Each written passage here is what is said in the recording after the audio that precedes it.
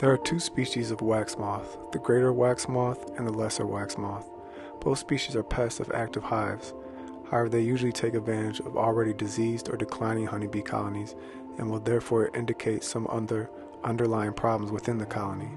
Both species eat beeswax, particularly unprocessed wax, pollen, remains of larval honeybees, honeybee cocoons, and enclosed honeybee feces found on walls of brood cells.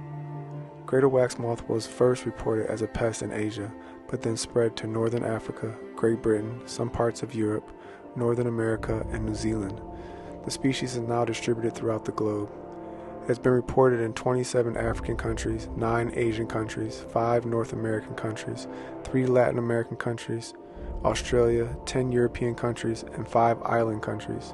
It is projected that the pest may spread further, especially due to climate change. The life cycle of both species of wax moth consists of 4 stages: eggs, larvae, pupa, and the adult moths. The development of each stage of the wax moth's life cycle depends significantly on environmental factors, particularly temperature. A female wax moth starts laying eggs immediately after mating and continues for approximately 5 days. The female lays the eggs in batches, in dark, out-of-the-way places. It takes between 3 to 5 days for the eggs to hatch, and they lay between 300 and 600 of them. After hatching, wax moth larvae will begin eating beeswax and beeswax contaminants, leaving behind frass and webbing. Mature greater wax moth larvae are gray and approximately 20 millimeters long. These mature larvae are also capable of boring into woodenware inside the hive, damaging the hive body or frame. No chemical control options are available for control of wax moths and living bee colonies.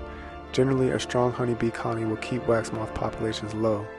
Large wax moth populations in bee colonies usually result from a reduction in bee colony populations for some other reason: starvation, pesticide poisoning, failing queen, disease, etc. This allows the wax moths to become established.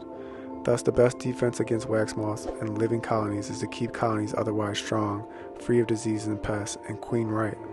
Although they are typically present in weakened bee colonies, wax moths usually are not a direct cause of a colony's demise. In general, a high bee-to-comb ratio is recommended for effective wax moth control. Swarming, supersedure, starvation, robbing, small hive beetles, or varroa mites can weaken a bee colony and lead to wax moth problems. Wax moths are opportunists or secondary invaders just waiting for a chance to become established and gain the upper hand. Once the colony's health balance is tilted in favor of wax moths, the colony is normally doomed. Attention to detail and good beekeeping management will go a long way toward wax moth control.